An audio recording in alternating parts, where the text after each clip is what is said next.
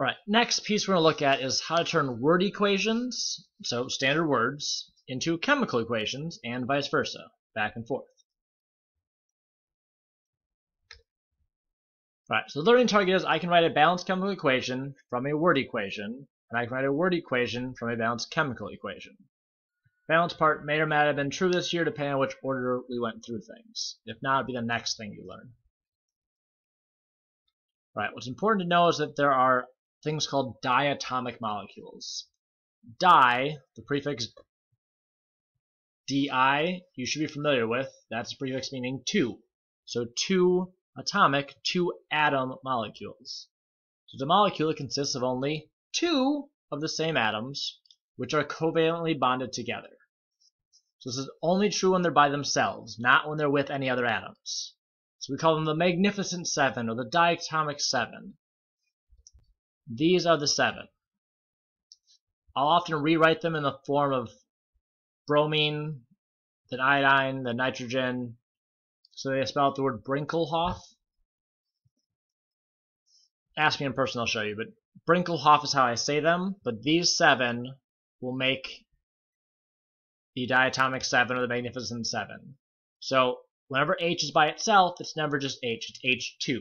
Or N is N2. They'll never be found alone, they're always paired together. But you still just call it hydrogen, or hydrogen gas, or nitrogen gas, etc. So the way to remember these is pretty simple. Hey look, those diatomic seven make the shape of a 7 on the periodic table, starting with element number 7, nitrogen. But if you count these out, how many elements do we have? 1, 2, 3, 4, 5, 6. Wait, thought you said there were 7. There are, we're missing one. This little guy up here, hydrogens are one exception. It usually doesn't fit in. Just note, you can't forget little number 1, hydrogen, is also a diatomic. So you're going to need to know these. Make sure you do. That's your diatomic or Magnificent Seven that are always paired together. Alright, so how do we express these chemical equations using words? Well, here's something you really want to have in your notes. The balanced equation, which is C3H8 plus 5, you may or may not know what that 5 coefficient means yet. If not, don't worry about it. O2, reaction arrow, 3CO2 plus 4 water. So tricarbon octahydride, you should know how to name that. We've done naming before. Gas, so that little G will tell us in a minute. Reacts with oxygen gas. Note, oxygen's by itself, so it becomes O2. It's part of that diatomic group. The reaction arrow means to produce or to turn into. Then these are your products over here. So the plus arrow on the product side means and. This thing is made and this thing is made. But on the reactant side, it's this is reacting with or reacts with the other thing. Oh. So make sure you got all those pieces. It's color coded, so it should make a fair bit of sense. So remember that these are your reactants, not on the slide. You want to write that down. Reactants over here, products over here. You're reacting together to produce products on the product side, the right side. Okay, a few more helpful to produce reaction arrows. So we usually just put one direction arrow, like we did in the last slide up here, just like that little green one. So we say, oh, it all just starts with reactants and all goes to products. Kind of like when you burn paper. You can't unburn paper. But technically there are some reactions that you can go from the reactant side to the product side, and then back to the reactants, and they go back and forth and do this funny little dance of changing back and forth between reactants and products. Kind of like switching partners at a dance. If they have an arrow with a triangle over it, a triangle is called delta. It means it requires heat. Usually has it's either just the delta or delta H. Either one means that you need to put heat into those reactants before they turn into your products. And they might have the word catalyst, or they might have a molecule on top of it like MnO2. If it's on top of the arrow, that means it's a catalyst, something that is required to speed up the rate of the reaction. There's a demo you'll see from me that if you were to let it sit out there at room temperature, it would take about 100 years probably before anything would happen. With a catalyst, it takes about 1 second, and it becomes really cool.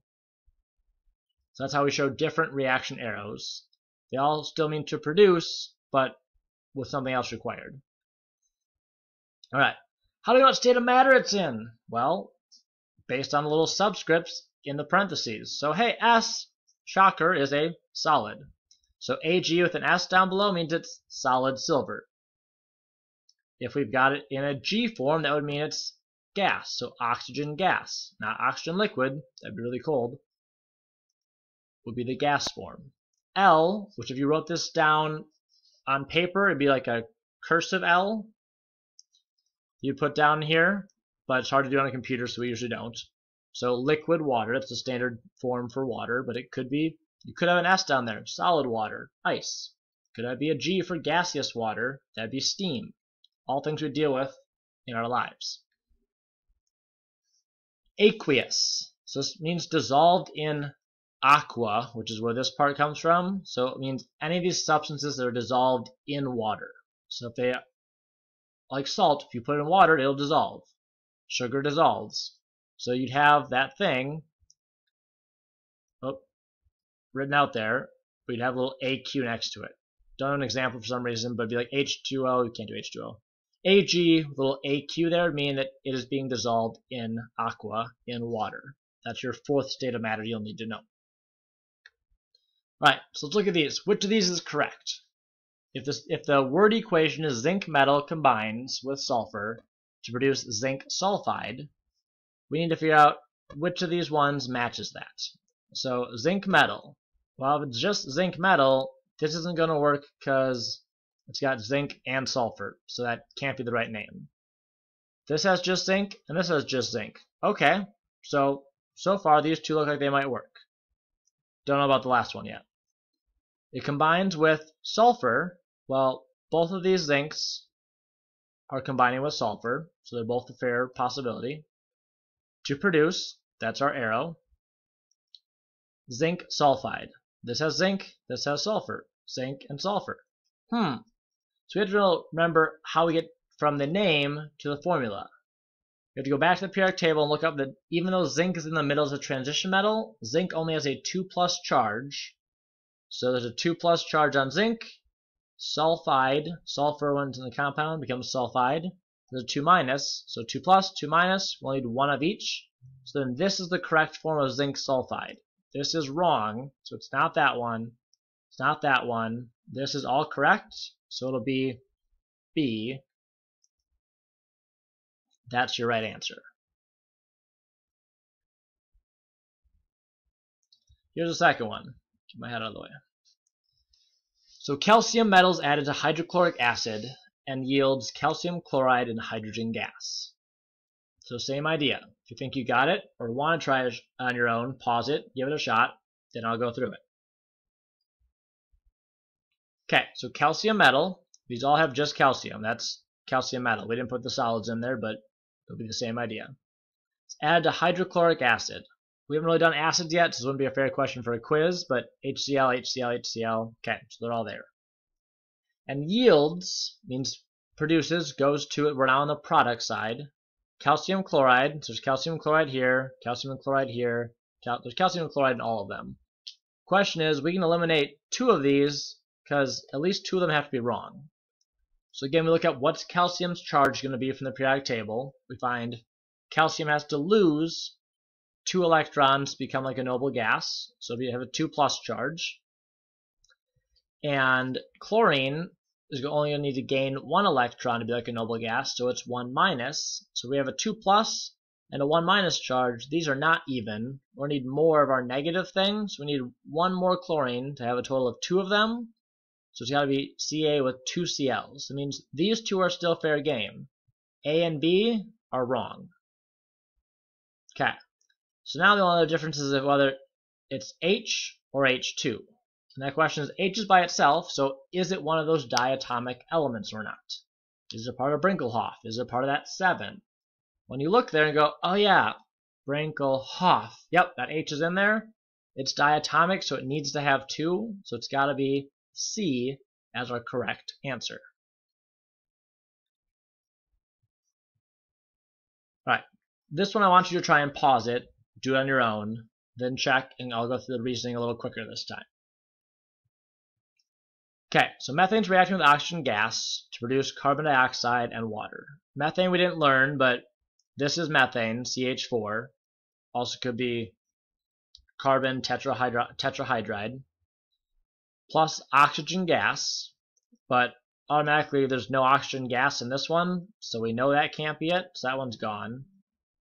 Oxygen gas, oxygen's part of your diatomic 7, so it means it has to be paired up with 2. If you're not going to the products, I know it has to be this one or not enough info. So A and C are out. And it's trying to produce carbon dioxide, which we've named. That would be correct. Carbon and di means 2, so 2 oxygens. And water, and well, H2O is water, so that's good to go. So it's got to be B. Awesome. Let's try 2 more. So solid zinc reacts with aqueous hydrochloric acid to produce aqueous zinc chloride and hydrogen gas. Now we're pulling in these little subscripts to make sure we've got them there. So this one's going to be a word equation. We want you to get the chemical equation. This is the chemical equation question. We want you to give the word equation question. So hit pause, give it a shot yourself, then hit play again. We want solid zinc. That's just going to be zinc as a solid, so as a metal, which is just going to be a S there for solid. Reacts with, which is our plus arrow. Reacts with aqueous, which means we know we have to have a little AQ in parentheses there. And aqueous hydrochloric acid, you might remember from the last one we did or not, it's going to be HCl. We'll do acids later in the year. That sounded wrong. We'll name acids later in the year. To produce, which is our reaction arrow, aqueous zinc chloride. Oh, see, there we go. So then we're producing aqueous, that's at AQ again, zinc chloride. Zinc has a 2+ charge, chlorine has a 1- charge. So they'd have 2 chlorines to make them even. And then hydrogen gas, again H2, because hydrogen is one of our diatomic molecules. If you ignore the 2 for now, that's balancing. If you did balancing, you should do it. If we haven't done it yet, don't worry about it till next section.